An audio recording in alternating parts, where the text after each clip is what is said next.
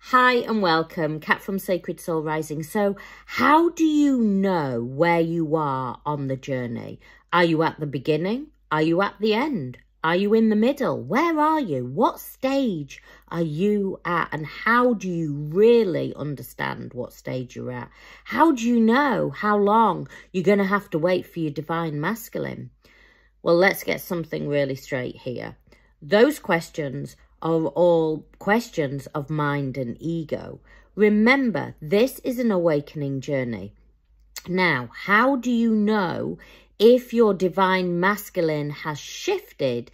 Is because it will reflect in your energy. Remember, they are a mirror of your energy. This is an energetic connection. What is going on in the physical form really is irrelevant. Now, I know that might trigger some of you. I know some of you, because I've seen a lot of comments over the last few days and people going on, you know, my DM's doing this, my DM's doing that. That's not the journey. The journey is a spiritual journey. The journey is about your ascension.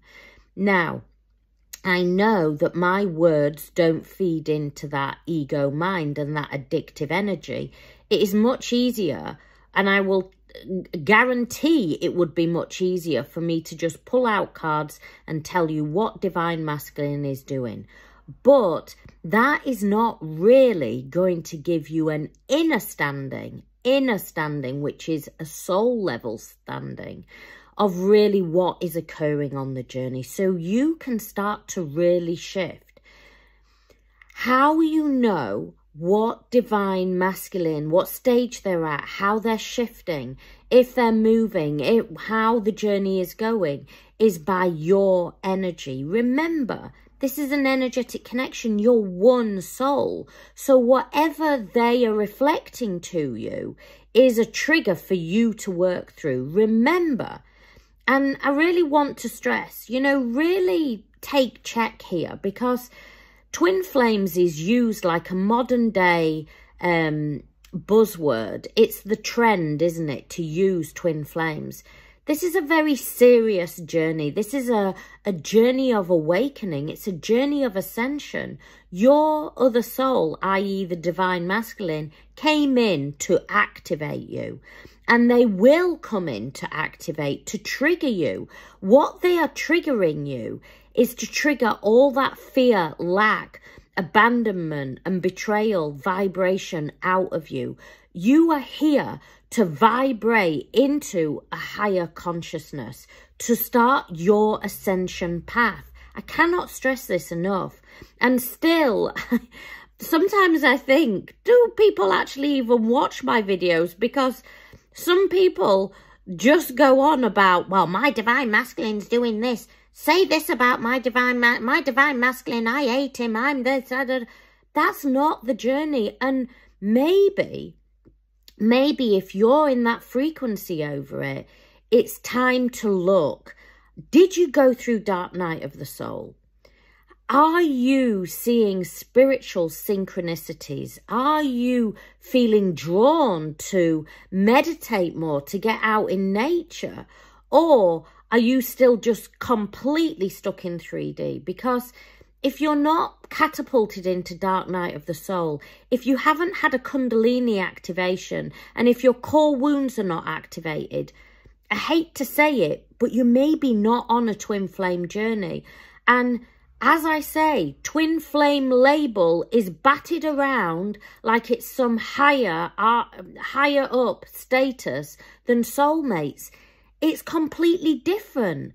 There is no higher twin flame or soulmate. It's a completely a different journey. Soulmates is two individual souls that come in and that are there to grow together, to expand together. Sometimes soulmates come in for your whole life. Sometimes they come in for a short amount. A twin flame activates. They activate they activate your Kundalini, and they catapult you into a very rapid awakening journey. It is confusing on the mind. Everything that was once there now makes no sense.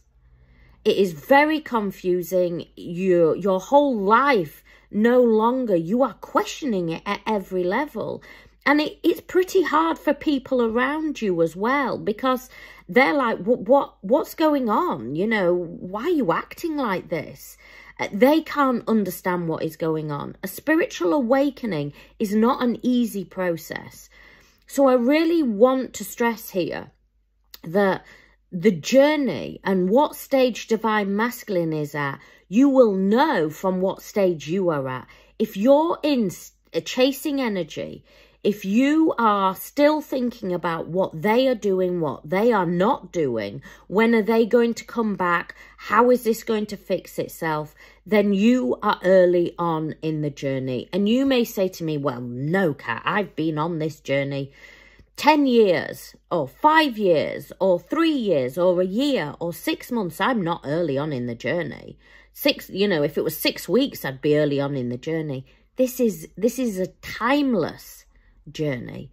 This journey is about you shifting out of the ego mind and shifting in to soul.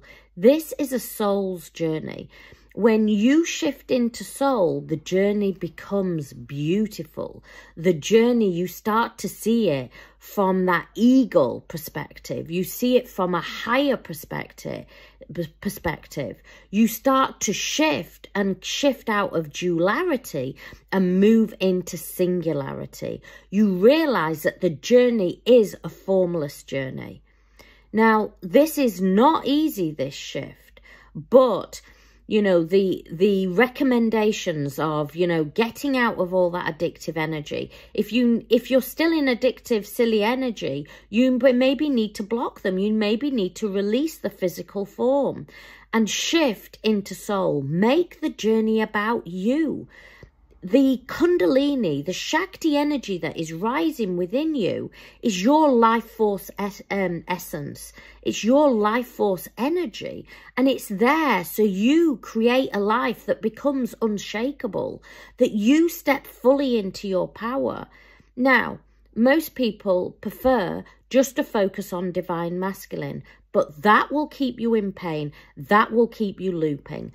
And what I recommend that you do is self-inquire and think, have I gone through a Kundalini activation? Have I gone through Dark Night of the Soul? Does everything now no longer make sense? Have those core wounds been activated? And often, 99% of the time, you will feel, once that separation is built, you will feel physical pain, either in the solar plexus, the sacral, or the heart chakra. People have gone to the A&E or the doctor's hospital, wherever you are in the world. I know we all call it different things.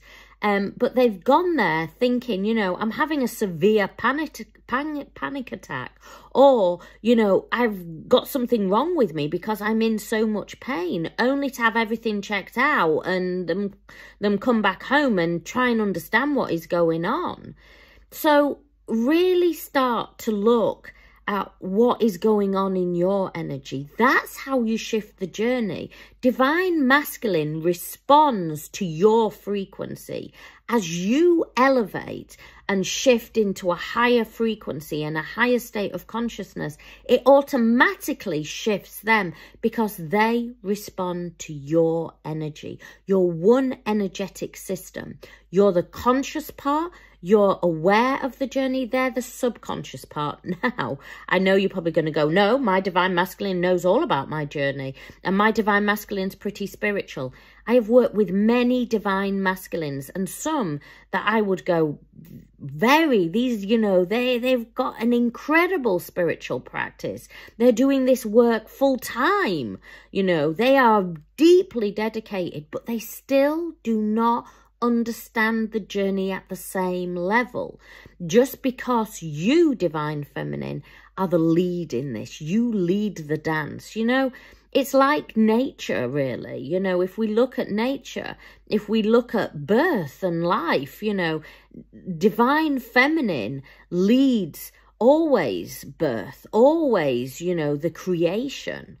And so allow yourself to really observe, where am I? This is a journey of getting really honest with yourself. This is a journey of stepping into your power and taking back and really being a conscious spiritual being, of going, where am I on my journey?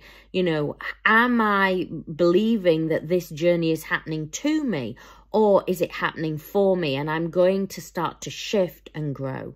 You'll see by the comments, you know, over YouTube, people, you know, that have written on my site that have said, you know, only yesterday I received a few comments from people saying, you know, I've been watching you now months, Kat, and I was in that crazy addictive energy. But since listening to you and starting to do the work and making the journey about me, my divine masculine is coming slowly back in, and we're starting to balance that energy. But here's the thing, whenever you make it about them, that's making it, you're in that runner chaser energy. This is not a normal connection. This is a dance of the one soul. If you need more help and support, my website is there. My Twin Flame course is there. It's there to support you so you understand, so you get out of that crazy, toxic, looping, painful energy. This is not a journey for you to stay in pain. This is a journey for you to expand and stand in your sovereignty and know that you are here to have this incredible, incredible life. I send you so much love, many blessings.